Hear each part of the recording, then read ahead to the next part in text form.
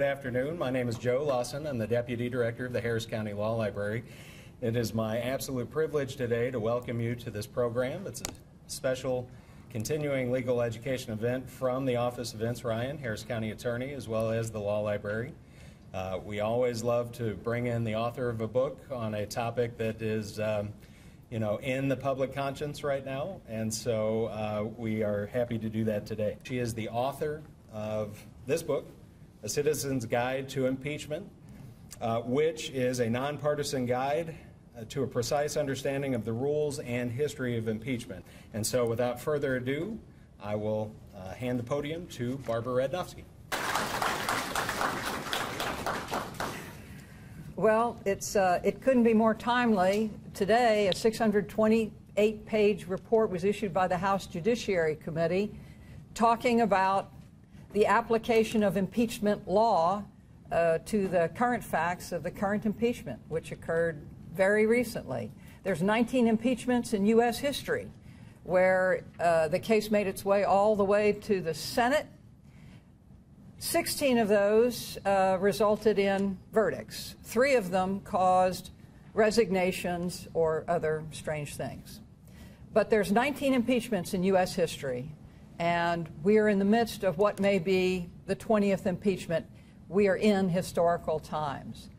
The first impeachment was of a Revolutionary-era war-dodging, securities peddling, swindling, land charlatan.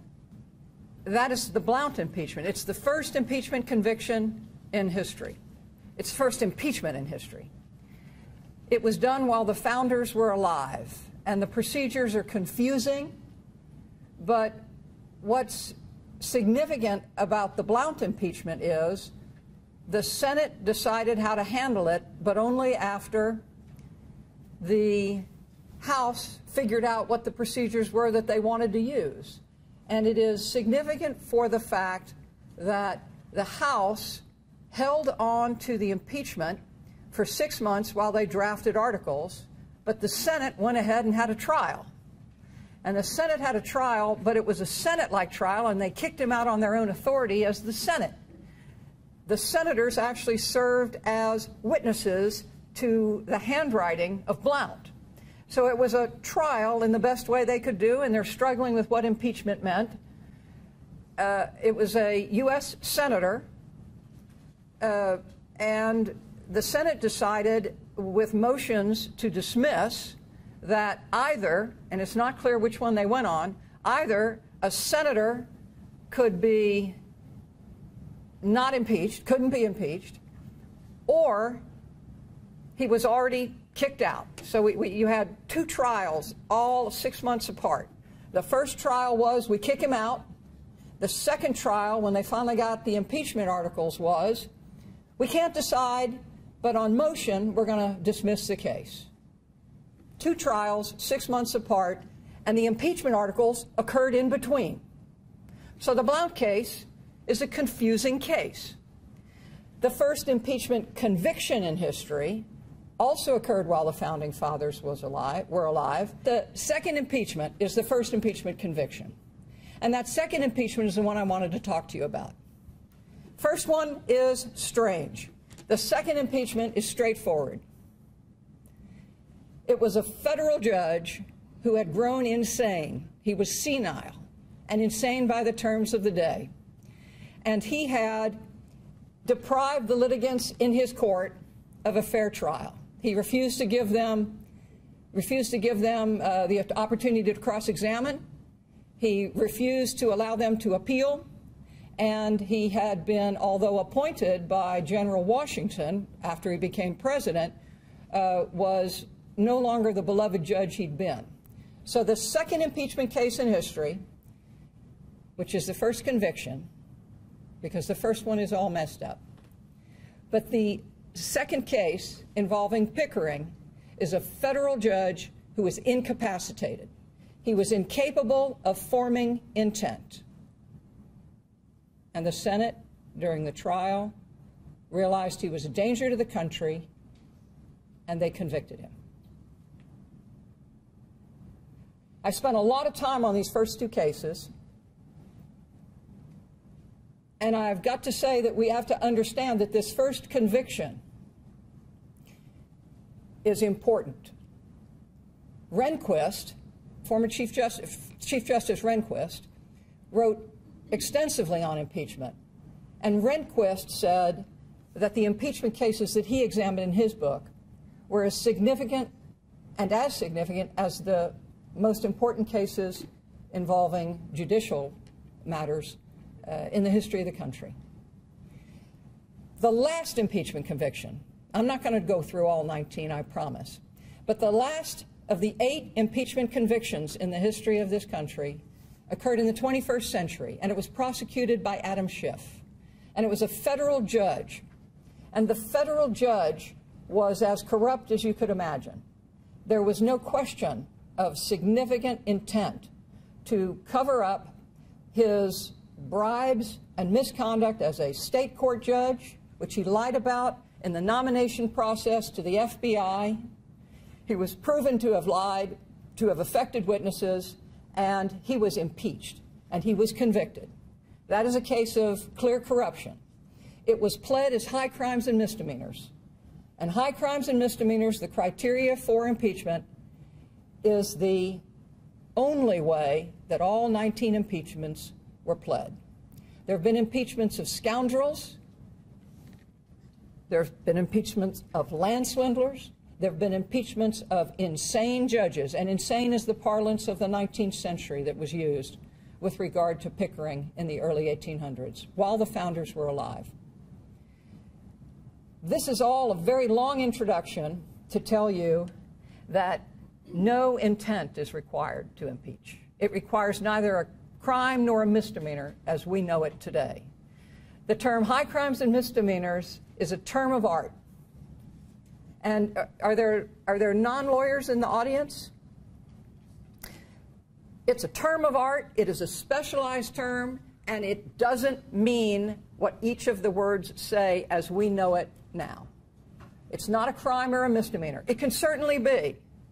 And the House can undertake to prove a crime, as it appears they may in the current case pending. It is unclear. This 628-page document that I have to admit I did not read the entirety of today appears to want to prove up bribery, or at least say that we are going to undertake to prove up bribery. That's plowing new ground. When a Secretary of War, Belknap, under President Grant, was impeached, Belknap clearly took bribes. He used cutouts to do it, but he took bribes and sold the rights to a very valuable trading post to the guy who bribed him. He resigned right before the House, right before he was going to be convicted in the Senate. And the Senate couldn't decide what to do because, again, it's one of those confused impeachments. But we know he was impeached, and we know he was fixing to be convicted. That was not charged as bribery. The word bribery appears in some of the allegations, but the charge against him was high crimes and misdemeanors. And the reason is high crimes and misdemeanors requires no proof of intent or scienter or mens rea. No culpable mental state is required. And so when you have securities peddlers, people who have avoided their responsibilities, people who have fomented war to drive settlers to their lands, Senator Blount, it's not charged as treason. It's charged as a high crime or a high misdemeanor, or using that term of art. There was, in the Civil War, a desire by Lincoln to make a federal appointment of an important post as the war was ending, and he found that a judge named West Humphreys was waging war against the United States from his federal bench. The judge had accepted an appointment from the Confederacy as a Confederate judge, and he was seizing property He was imprisoning Union soldiers. He was acting against the interests of the United States in a most treasonous manner. That was pled as a high misdemeanor. The terms of art, high crimes, high misdemeanors, or high crimes and misdemeanors, is not one that requires commission of a crime. It requires harm to the country. That's what impeachment's all about. The most exciting part of doing the research for the book was putting together all these 19 cases and realizing that in addition to the 19 cases, there's been many, many investigations into impeachment.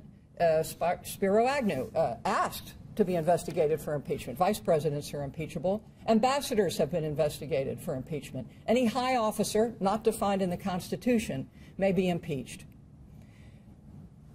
But it's bookended. The 19 that we have, especially the convictions, they're bookended by this notion that the first impeachment conviction in history was of an incapacitated man. And the last impeachment conviction we've had in history of Judge Porteous was of a completely, dominantly corrupt person who extended his pattern of conduct of just frank corruption and bribery all through his state court life as a judge, his nomination process, and through his service as a federal judge. Incapacity and corruption are both impeachable. And why do I just get so excited about it that I get even some of the first impeachments mixed up? I get so excited about it because Madison, James Madison, a future president, so responsible for the wording of the Federalist Papers and several of the essays there, was the debater at the final debate in the Constitutional Convention about what language should be inserted now that the framers of the Constitution had decided to put impeachment into the U.S. Constitution. And what he worried about was that the Constitution had narrowly defined treason, and it had abandoned the notion of an ex post facto law, as they had in England, where the king could basically say, I've decided after the fact that you're guilty, and I've decided that it's treachery, it's treason. The Founding Fathers didn't want that, and so they had a narrow definition of treason, very narrow, and it had a rule of evidence. It's the only rule of evidence I know that there's in the Constitution. You have to have 2 witnesses, or you have to have an open confession in court. Treason is really difficult to prove as it's constitutional treason. So as Madison is debating Mason in the final debates, it's the most exciting debate imaginable. I told the publisher this when the editor said, ditch that debate, you can't even understand the wording of it. And I said, no, it's the most exciting debate in history. And they said, no, it's not. It's really not. You can hardly read it. But it really is. And what Madison says, and there's an Appendix A to your memo there, because what Madison says in the first debates in Congress later, and what he said throughout his long life, he was the oldest survivor of the constitutional signers. He lasted the longest. He initially said, and kept to it through his entire life, negligence is impeachable. Incapacity is impeachable. And he gave a long list of other grounds of impeachment. This is the guy who won the final debate in the Constitutional Convention debates about adding the words, high crimes and misdemeanors. And Madison said, of all the things that he worried about that would be fatal to our democracy, one would be incapacity and the other would be betrayal of trust, corruption. It's an amazing historical postscript to Madison's life that after having observed during his lifetime the first impeachment conviction of someone who was incapacitated, that here in the 21st century, the last impeachment conviction we've got is somebody who was clearly corrupt. Madison also says something very important, and that is although he was looking for patterns of misconduct and worried about a man who would betray his trust at one point would also betray his trust forever and in the future and could not be trusted, especially when it involved a foreign power. But Madison was adamant that it need not require mens rea, it need not require that intent. But he also said a single act could be impeachable. And he was asked, when he and Mason, the final two debaters, by the way, George Mason, went on the road to persuade people to adopt the Constitution in the Virginia ratifying convention, as they went to try to persuade the delegates to vote for the Constitution, Mason and he had a dialogue where Mason asks that or mentions, I worry about the president that we've created in the Constitution pardoning himself. And Madison absolutely replied clearly that there is no protection for such a president. He said, if the president shields himself with any person, suspicious persons was his word, and he's talking about using the pardon power to shield anyone, not just himself, he shall be impeached. And if he's found guilty of doing those acts, he shall be convicted and removed. So Madison really is an important debater who is not well understood. You see lots of different quotes from different folks, and I've put those, some of the highlights for you in the memo. But Madison really is an exciting presence in the impeachment debates. And in the first Congress, because Madison served not only as President and Secretary of State, before that he was in the first Congress, and before that, of course, he was a key constitutional debater and signer. Madison analyzed these issues and said in the first Congress, when they were creating the Foreign Services Department, which became the State Department, Madison in debate had argued that the president should have broad powers, including the power of removal. And it's at the president's discretion to remove an executive officer. That became the issue, by the way, under the Tenure of Office Act, about whether or not Andrew Johnson would be permitted to just remove who he wanted, or whether or not a statute could prevent him, whether Congress could prevent him from removing Lincoln's cabinet, especially Secretary of War.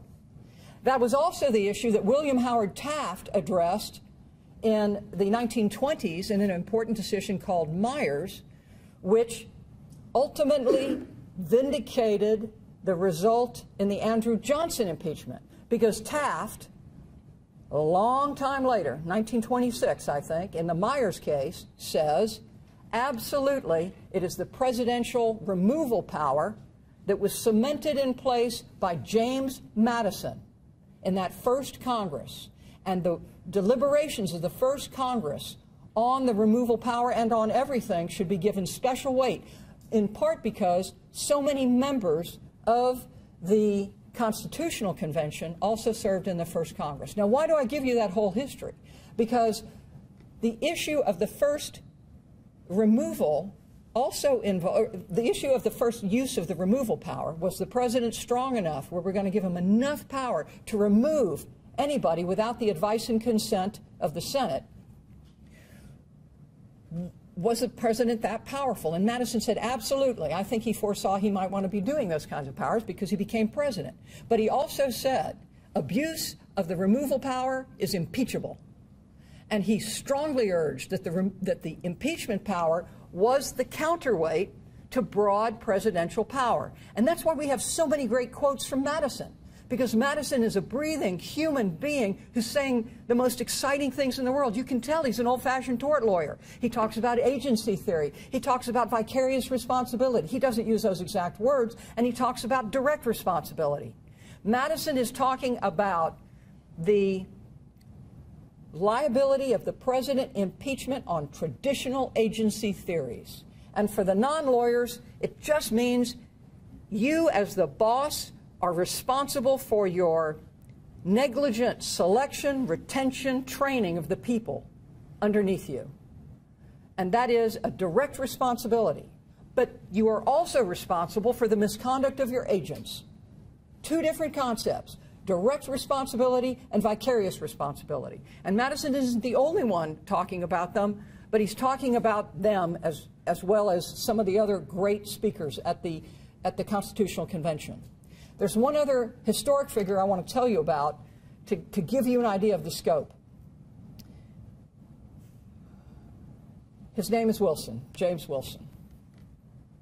James Wilson was the trifecta.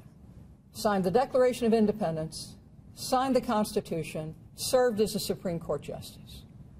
He served as a law professor after that for the rest of his life, and he wrote extensively, including on impeachment. He, too, strongly understood the responsibility of the president under the removal power, that it was balanced with the fact he could be impeached for the wrongs of his agents and for his direct responsibility for firing those who should not be fired. Why do I emphasize it? Because since 1974, we have had great guidance on what are the duties of a president. And in 1974, and you'll see frequently cited Watergate-era research and law, especially put out by the Bipartisan Committee of Congress, their staff. And they analyzed all impeachments before them, and they said they focused on presidential impeachments. They used judicial impeachments very much the way the Clinton impeachment used judicial impeachments to impeach President Clinton. They are precedent, they give us an idea of what the founders wanted, and they show how it's actually worked in practice. And it is now pretty much, I can't imagine it's questioned law on impeachment, that there are three duties of the president. And the presidential duties that are described, and you'll see them in the table of contents of what I've given you, as well as in certain detail, derive from only two things, and they're both in the Constitution. The duty is from his oath and from what's called the Take Care Clause. That's it. And they are short phrases.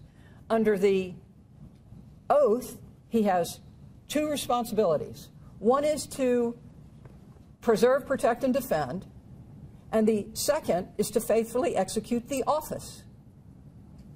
And if there's one thing you take away from this speech other than harm is key, it is that the president has the duty to take care that the office be faithfully executed. And the breach of that duty makes him subject to impeachment. The third duty, by the way, under the Take Care Clause is very broad, and that is he shall take care that the laws be faithfully executed. And those three duties appear in the Nixon impeachment language. They are throughout the Clinton impeachment language. And although there was much debate about what would appear, there's no question. They are in the Trump impeachment language. They're there, front and center in the Trump impeachment language. And yet, these broad duties are followed by fairly narrow language, if you listen to the commentators, about what's being urged in the Trump impeachment, as if there is something different about how this impeachment is being pled than others. And the point of the article is to show you, by showing how consistent the current impeachment articles are with the rest, that it is traditionally pled. It is a traditionally pled impeachment. And it is undertaking a higher burden than the law requires, the law of impeachment, but it is undertaking that burden, and the way it's doing it is interesting, and it may be changed. The whole House can modify it how they want, and it can, by the way, in the Senate, be modified as well. You can make a motion to amend your pleadings, and the Senate would consider it. What it does is try to establish a pattern of activity.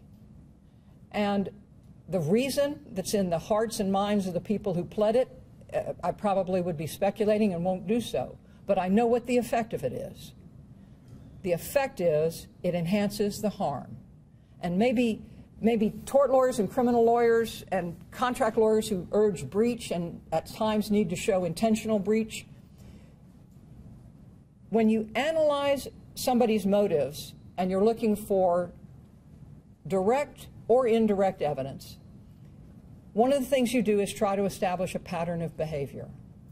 And the pattern of behavior is broadly pled in this latest impeachment. It is indeed, frankly, more broadly pled than in the Clinton or in the Nixon impeachment language. Nixon, of course, is not an impeachment. Nixon is a well-pled, very thought-out set of articles, but they caused the resignation of the president once the House Judiciary Committee adopted them, with changes, because they left off some that they didn't want to, they left off one they didn't want. I go through all of that and I start with the Founding Fathers and really want to end the Founding Fathers and open it up for questions. The founders and framers viewed the use of impeachment as something of a regular process. And I don't mean use it every day. I mean a process that was not irregular. It was not non-constitutional.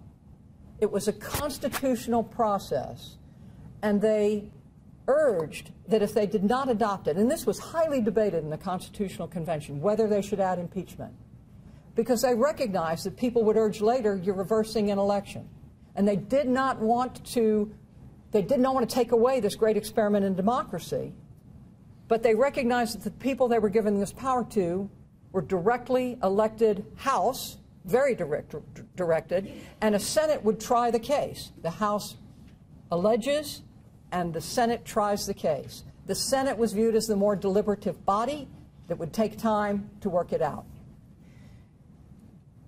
And so there's a quote early on in the book, perhaps on the first page, around the footnote 2. I mean, it's very early in the book, and it talks about what Governor Edmund Randolph had to say, he of the Virginia delegation. You think about these icons of history, including Mason and Madison, but they were there urging this massive change. They were revolutionaries turned statesmen. And here is a revolutionary set of people saying, if we don't have a regular punishment, and the only punishment from impeachment is removal from office, and if a second vote is taken, future federal office holding is barred. If we don't have a regular process, we'll be faced with the alternative of tumult and insurrection. There's an even more breathtaking quote from Benjamin Franklin that I don't use because I think it's irresponsible, in the sense that Franklin felt very strongly that we should have impeachment because the alternative would be what happens when people rise up and do things they should not in an autocracy. It's been covered in other books, but I think in order to keep it calm, I think we need to say, if we look at it honestly, regardless of what your political persuasion is, regardless of what you think the facts are in a particular case that need to be urged, we need to look at what the criteria are. And it's not very popular to talk about these early cases. When Senator Blount, who I hesitate to go back to, but it's important. When Senator Blount decided to drive settlers to his, by the way, Blount was a signer of the Constitution. He bopped in to sign it so he could say he signed it, but he skipped everything to go to New York to advertise the sale of his western lands. And Blount was a good example of a dangerous individual to the country. And the Senate took care of him in their own way and then decided in the ultimate setting that, having already kicked him out in the first trial, that if he didn't have standing, senators, if he did have standing, then senators can't be impeached. And from that, we arguably have the law, and I think it is the law now, but you'll find people debating this one, House members and Senate members can't be impeached. Not subject to impeachment because they are subject to being removed by their own House. That is the House or the Senate, depending on who they are. But the exhibit outside has a wonderful story of Paul Ferguson and the impeachment that preceded his, and the rationale behind it. And the rationale in going forward with the impeachment of Paul Ferguson and it's not the same law, it's a state law, and I'm not an expert on state impeachment law, but the exhibit outside is so superb because it teaches that the policy concept was Ferguson resigned before the before the Texas Senate could vote on his removal as governor, and yet they proceeded. And the rationale seems clear. They wanted to bar him from future office holding, and resignation would thwart that. So the concept of how hard the Founding Fathers struggled, how these first impeachments, while the framers were still alive, the people who wrote the Constitution that we call framers, that's really important. It's important we do it right. It's important we get the history right.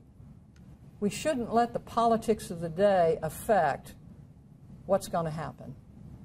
We have to stay true to what history teaches, and we should stay true to precedent. And that's why you see this book quoting the Federalist Society and Chief Justice Rehnquist, who wrote so much about impeachment. And then you'll see me quoting Brennan. It is a non-partisan issue and ought to be and ought to remain. But I'll conclude and then take your questions, because the House has the sole power to impeach in the Constitution, and the Senate has the sole power to try the case. And that's going to answer a whole lot of questions in the next year or so, 6 months, 1 week. It's important to understand that, and that these are our elected representatives, and if you like it, great, and if you don't like it, do something about it, and that's the final word of the book, which is, really, it's all about exercising your vote, your right to vote. Because these are our representatives that are functioning. There's nothing revolutionary about it. It's the regular process, not the irregular process. They are not reversing an election. They're doing something, and you'll see a quote from a founder, that was anticipated. They're doing something that was debated and put into the Constitution. So with that, let me take some questions and see how much I really can remember to keep my name straight on the first two impeachments. Steve. I had a couple. Do you think that the House is making a mistake by too narrowly drawing the impeachment articles? And the second question was, do you think they should keep the impeachment open after the Senate, as we all know, will acquit him as expected? The first question is, do I think they've made a mistake by narrowly drawing the impeachment articles? I don't think they're narrowly drawn. I think they are brilliantly drawn. I think that Adam Schiff had a huge hand in this. He is the man who successfully prosecuted the last two impeachments in U.S. history.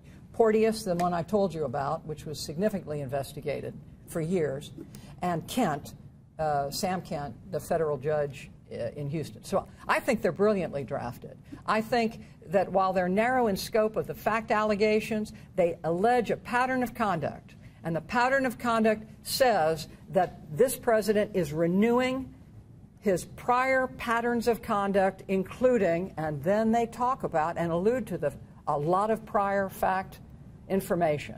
So they understand there's no double jeopardy that applies to impeachment. They get it. They can re-impeach if they want. It's a political decision there. Which leads me to your second question, which is, do you think they should hold the articles? That'd be kind of presumptuous of me, because it's a political decision. It really is a political decision. From a can they do it? Absolutely. The Blount articles, here I'm going to go back into Blount again, really.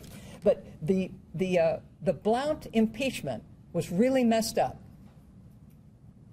And Blount's articles were technically held for 6 months because they just voted. They just voted, and they didn't get around to actually drafting the articles for 6 months. Meanwhile, Blount had absconded to his fancy home and resisted. The way he resisted the subpoena was, when they came to get him, he just gave them drink and food, and they all kind of went off into the sunset.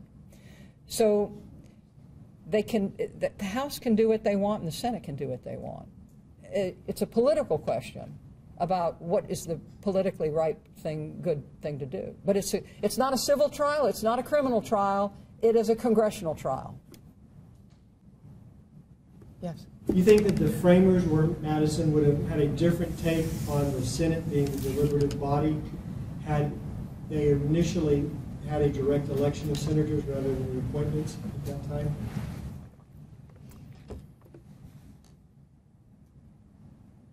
I don't know.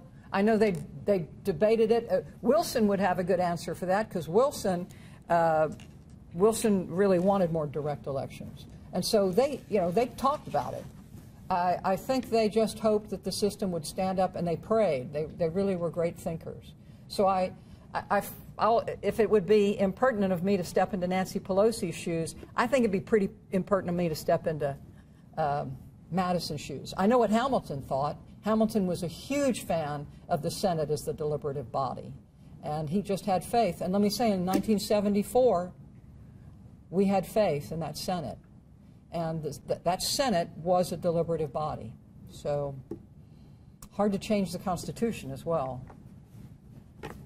So Barbara, you briefly referred to double jeopardy. So let me give you sort of a hypothetical, and let's say that this round of impeachment doesn't result in the removal of the president. We have an election, the balance in the Senate changes, the balance in the House stays substantially the same. Are you saying that even though President Trump might be is the correct word acquitted? Okay, the verbiage is, if he is acquitted in the Senate, it is considered an acquittal, yes. So if he is acquitted in the Senate, we see 18 months from now or 2 years from now, substantially the same allegations surfacing in the House, making their way to the Senate, and a different body of the Senate essentially revisiting the same areas? Yes, they could make the Senate could make the same allegation. The House could make the same allegations in the Senate. They could have serial impeachments. You absolutely can have serial impeachments. Double jeopardy doesn't apply to impeachment. That also means that it is independent of going after the president on a crime. The president can either commit a crime beforehand and be impeached for it, or not commit a crime, and everybody concede he hasn't committed a crime, and still be impeached for the same conduct. And that has happened in history. That has happened in history. Yes. My question is, it seems like we don't have that many impeachments overall, considering how many elected officials we have. Are we federally allowed to impeach people just for, I know this may sound great, but just general incompetence? I mean, there seem to be so many examples, like we have to faithfully execute the laws being part of the oath, right? And we have so many examples of elected officials being ignorant of their duties and accidentally, due to a lack of knowledge or just general negligence, failing to do their job. Is that by itself impeachable? The short answer to the question of whether or not being incompetent and failing to do your job is that impeachable, absent serious, or what the current staff report in 2019 published last week says, absent grave harm, it is not.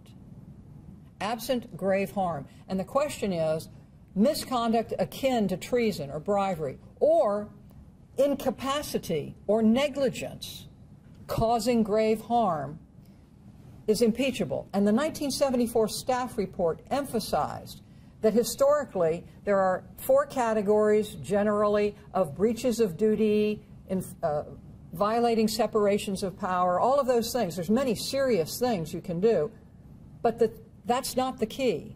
The key is whether or not the country's being harmed. It's all about harm. Now, you will not see this on TV. I will say, this is,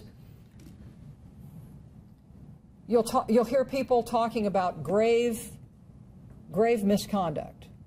Grave misconduct that causes no harm is arguably not impeachable unless, in and of itself, the grave misconduct is showing that we are at risk by virtue of it being repeated. And that is why Adam Schiff is pleading, or whoever's written the pleading, has written it in terms of a pattern of activity. And then you are preventing grave harm. But the ability to demonstrate enduring motives is not required. But it sure helps in demonstrating harm. And that is, I think, why this particular set of pleadings in Trump, as opposed to the pleadings in Nixon, emphasize the pattern of prior misconduct and anticipated future misconduct. Yes, ma'am. Hi. I know that removal of the president is ultimately going to take place in the Senate. However, the GOP is majority. What do you think, your opinion, is ultimately likely the outcome if impeachment ultimately moves to the Senate and they're going to, I guess, vote on whether or not it's actually going to be removed from office? And how do you think that's going to ultimately affect the 2020 elections? The question is about what will happen. And I'm not going to predict. You have plenty of pundits, more qualified than me, that look at the polls and are going to say what will happen. You know, you read the newspaper, you listen to the pundits. All the pundits say, well, actually, it's not just the pundits. You have the senators, you have the majority leader of the Senate saying it's not going to happen. So we can kind of get a sense from that, but I'm not going to predict, because this is really what's really good about this democracy. More evidence may come in. More evidence may come in. A lot depends on what the constituencies say. If the people of the United States who vote or affect these Congress people can't convince their senators, can't overcome whatever's going on, then we know what's going to happen. But I got to tell you, I've got great hope for the system that we've got in place. I worry that there's nobody speaking nationally that impeachment is a regular process. And by that, again, I mean regularized, not something we've decided to do every month. Yes, sir. Can you discuss contempt of Congress in both the House impeachment inquiry and the Senate trial? Contempt of Congress. Are you talking in terms of discovery and subpoenas, or are you talking about misbehavior, you know, during the process?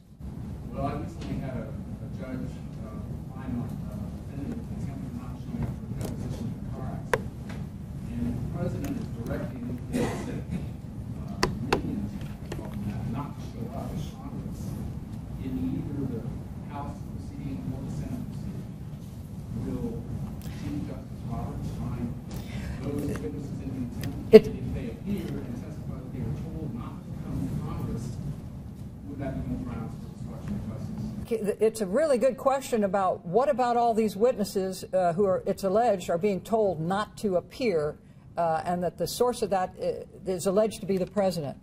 The answer is the failure to, or the impeding of the trial and the discovery process is clearly impeachable. Those were grounds back at Nixon time, and there are also grounds in the Clinton impeachment in a different way. The Nixon impeachment combined obstruction or impeding Congress and the court and administration of justice. So it's impeachable, and it's a ground of the Trump impeachment. I mean, they've made it very clear. It does not have to be pled as obstruction. It's usually pled as three things: obstruction, impeding, and then whatever other verb, you know, or article they want to use. They try not to. They try to include something that doesn't require a mental state. Obstruction is sometimes considered a crime. It's a term of art that is sometimes considered that you go to a criminal statute. So impeding is clearly impeachable. We learned that from the great research from the 1974 staff report. It was used against President Clinton by the very same people who are defending President Trump now. You probably all know now that Lindsey Graham was a prosecutor and urged strongly that President Clinton should be liable in impeachment for his personal misconduct because of the harm it had caused. And the harm that it had caused had been undermining the faith of the nation in the process by a man who's the head of executive law enforcement. And so it did not matter that it was personal misconduct, and he cited federal judicial cases on point. Judge cases. Impeachment cases involving judges who had lied. Impeachment cases of judges who had committed tax fraud and bankruptcy fraud, all of which had diminished the integrity of the office and diminished the reputation to the degree that they were not effective in their offices. And they were undermining the confidence of the country. And those were the bases for the Clinton impeachment, which this impeachment, the Trump impeachment, has chosen not to emphasize. They have not gone to the concept of you've committed one bad act, you have therefore reduced confidence in the presidency. They've gone for the broader, it is not a narrow pleading in my mind, they've gone for the broader way. The broader way is to say there's a pattern of misconduct and we think it will recur. And that solves your question about can it just be once. It can be if it's something like a self-pardon or a big abuse of the pardon power. Madison was clear. But it is better, that's the way Porteous was tried. Porteous was pled in a very broad way. It was brilliantly done. Schiff really knows what he's doing. He's a prosecutor. And he has, no matter what others say, you can see that the man has an idea for how this should be pled. He may end up not being the manager. The House prosecutors are called managers. But you see Porteous and the concepts of Porteous impeachment all over this Trump impeachment. Brilliantly done. Yes, sir. A good question in regard to the role of the senators sitting in this. They are not jurors, are they? The senators are absolutely jurors. They sit as judge and jury, and that answers your question about Justice Roberts. He is supposed to be a figurehead. They can give him some power to rule, but he is absolutely a figurehead in impeachment. My reason for asking is the rule of law that all of us know, the majority already made up their mind before they ever took their oath of office, they couldn't sit as a juror. That's correct. In our system, a jury, just so for the record, he's talking about a juror in a regular case in our judicial system. In our criminal and civil system, if he or she said, I can't be fair, I've already made up my mind, that he's out.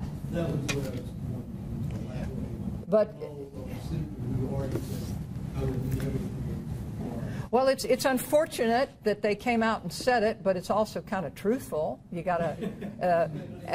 the Senate has the sole power to try the case. They can't exclude a senator who has already said. The House has the sole power to prosecute the case. So the House can say, we move to strike that juror. And then the Senate has the sole power to decide. Now, the Senate can delegate that authority to Justice Roberts or to whoever is supposed. Only in a presidential case does the Chief Justice sit. But when the Chief Justice sits, he is a figurehead. And if they delegate to him, as they have in rules in the past, certain ability to rule, the Senate can overrule it. The Senate sits as judge and jury. It ain't a civil trial. It's not a criminal trial. It's a congressional trial. History is the one that's going to judge this particular trial. History's going to judge this trial. Sir.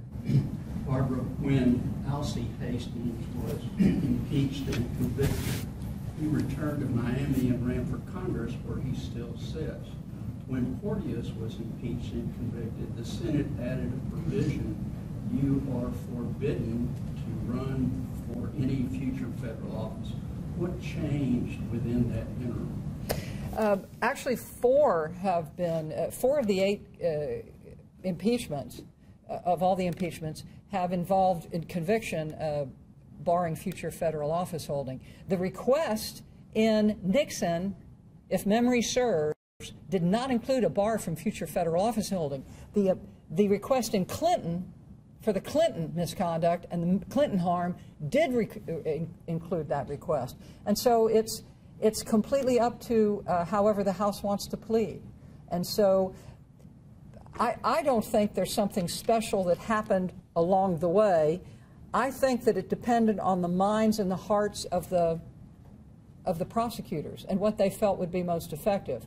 I was surprised to see that, if my memory's right, that they did not ask for that future bar of office holding. But the bar, not the House.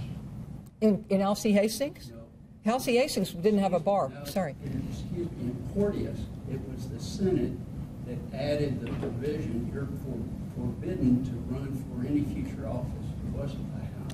I thought it was done by motion. I don't know. Why did they do it on Porteous but not Hastings? Well, Hastings was terrible misconduct, and so it's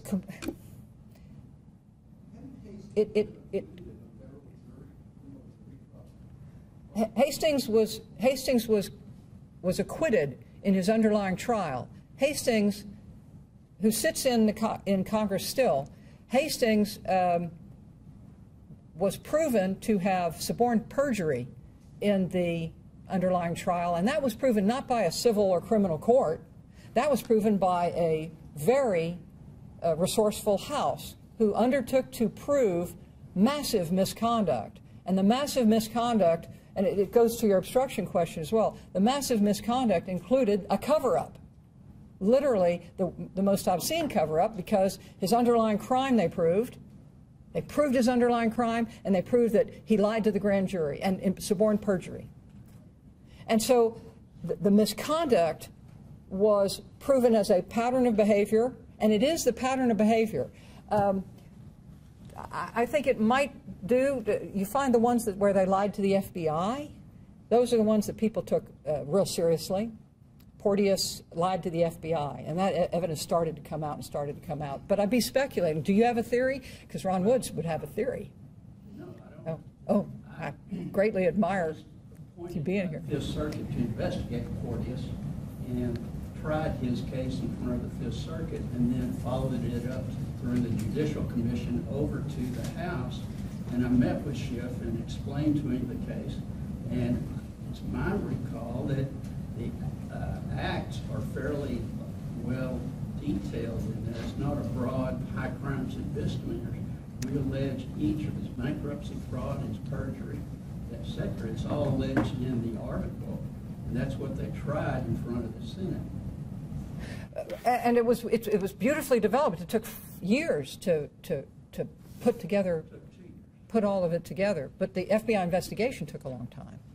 Well, yeah. I worked with the FBI and I tried it in front of the Fifth Circuit. That's the way judicial impeachment starts, through the circuits. Then it has to go to the Judicial Commission in the U.S., and they have to refer it to the House for impeachment. With all due respect, doesn't have to be that way. It does under the new law. The Constitution would say that if any member of the House puts and by the way, only a House member can initiate impeachment, period. So if somebody in the House puts it in the hopper, then it is considered. Now, the House could say, no, the majority of the House could say, we're not going to do it. But as far as authority, I'm no expert in the details that you're talking about, but I do know that the only folks who can initiate it formally is as a House member. And if a House member wants to do it, even though there's no statutory authorization, even though he may have trouble getting evidence and he may anger the folks who are doing it in the proper procedural way, House member can do it. Well, the statute is that the circuits initiate the investigation. They appoint an independent prosecutor who works with the FBI. It's then tried in front of the circuit and then referred to the Judicial Commission for them to refer it to the House for impeachment. If the House were to initiate it, how are they going to investigate it? It's a problem. But the House, if they've got enough evidence, can charge, if there's public evidence, they can use that. So the House does what it can. I'm not saying the House would do it, but that they are not bound by any law. They're literally not bound by any law, statutory law, or process in the Fifth Circuit. It's entirely separate. The judicial system set up a statute and a process that's done through the circuits to remove federal judges. Of course, that doesn't apply to anybody else other than federal judges. With all due respect, I can't believe it. With all due respect, no. The judicial impeachments and presidential impeachments and secretaries of war who've been impeached and senators who've been, the senator who was impeached that I got water on me in the first part. It's all governed by high crimes and misdemeanors, and it is the sole. Let me go back to, the cover you've got here, which talks about sole power of the House. This was chosen by the law librarian. Sole power of the House. Sole power of the House. I understand they're the ones that can initiate impeachment, but to get a federal judge to that point, the circuits are the ones under law that initiate the investigation of the misbehavior of the federal judge. Well, we may be saying the same thing, because the evidence should be gathered as best you can. And you do have a leg up when you don't have to worry about doing your own discovery. But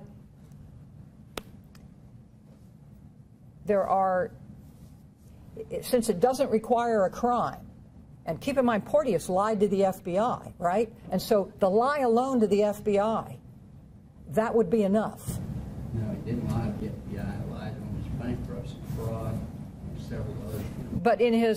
But in his nomination process to be a federal judge, it was demonstrated that he repeatedly lied to the FBI, and he induced witnesses to lie to the FBI. The girlfriend and the bail bondsman, this is the Porteous case, right? Right. The bail bondsman, the girlfriend, all of the bribes on the state court bench, and he induced he induced those people. It was just a massively corrupt item. And if the House had not gotten cooperation, let's say they really angered the Fifth Circuit by jumping the gun and they didn't go through the statutory process, the House could have subpoenaed those people. And they could have said, this guy's a crook. He's corrupt. And they would not have needed the cooperation. I'm not saying it would be the politic thing to do, but they absolutely could have done it. And the sole power of the House isn't just to charge. It is the sole power of the House to handle all aspects of impeachment. This Walter Nixon v. U.S. case that's cited in my book is an amazing case authored by Rehnquist, who says when the Constitution and the framers uses the word soul, what it means is soul. It's literally a line from Rehnquist's order. This is in the sole power of the House. I told you about 20 minutes ago that at some point I'd say this. This is literally the sole power of the House to do. And it's very frustrating because nobody else can tell them what to do. They can try to persuade them. And it is in the sole power of the Senate to try the case as judge and jury. And that's extraordinary.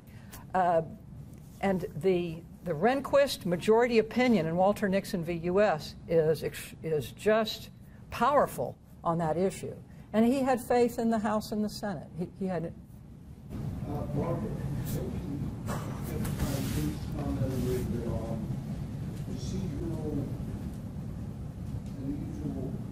aspects of the San Antonio impeachment. Didn't he submit a resignation that was kind of, didn't he submit a resignation that was kind of conditional, designed to help him keep his retirement benefits?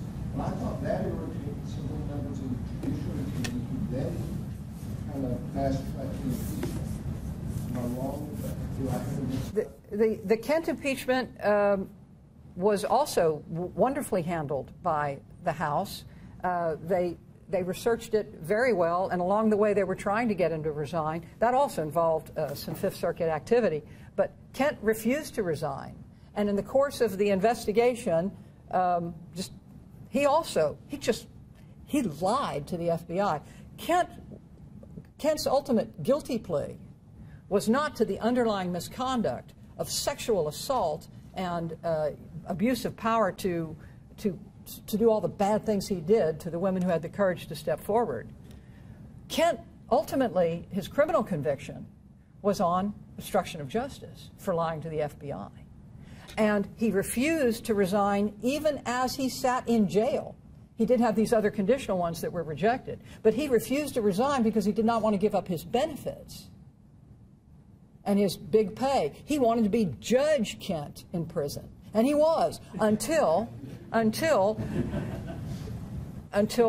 Judge Kent became Prisoner Kent, despite his lawyers and their protestations, because the House was so strong, and they transferred it to the Senate, and Harry Reid stood up and told the Houston Chronicle, who, by the way, should be lauded for their handling of the investigation, getting information where no one else could, getting witnesses to come forward, and then sticking a microphone in Harry Reid's face, so Harry Reid said, the Senate stands ready to try the case.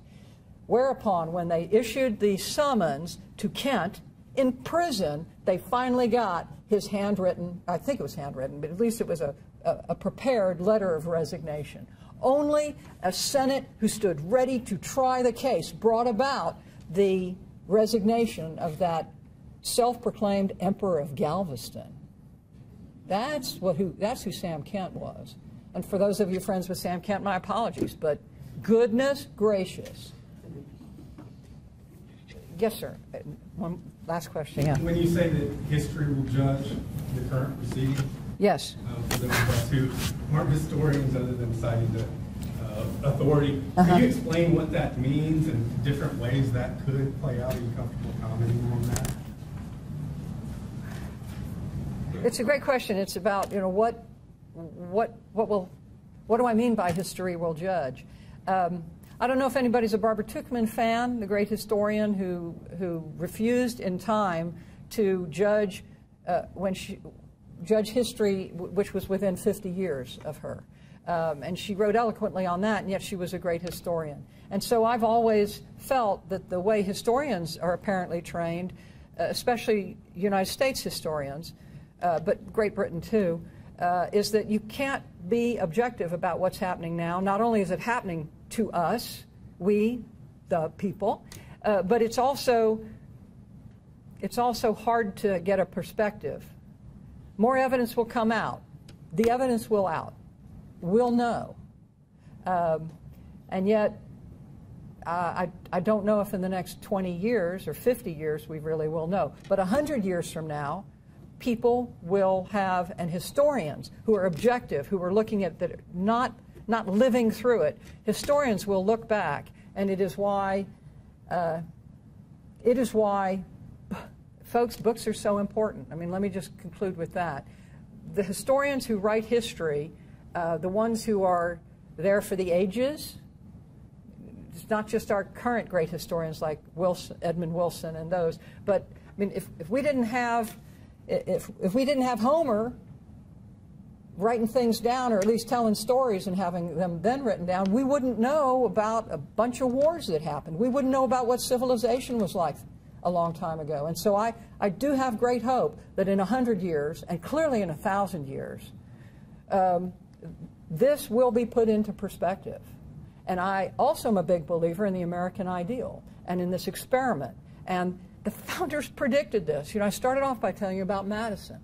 Madison said there will be corrupt people. There will be incapacitated people. We can't just have a constitution that doesn't have impeachment.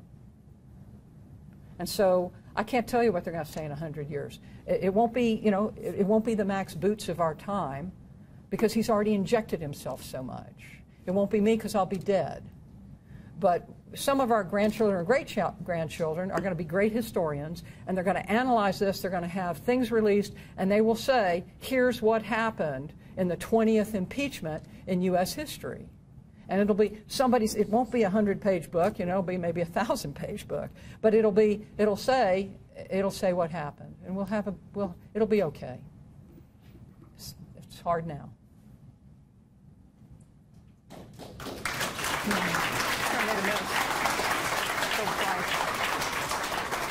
Thank you so much, Barbara. I don't want to cut the conversation off. I just want to move it into the next room where Barbara has graciously agreed to sign copies of her books, if you have those.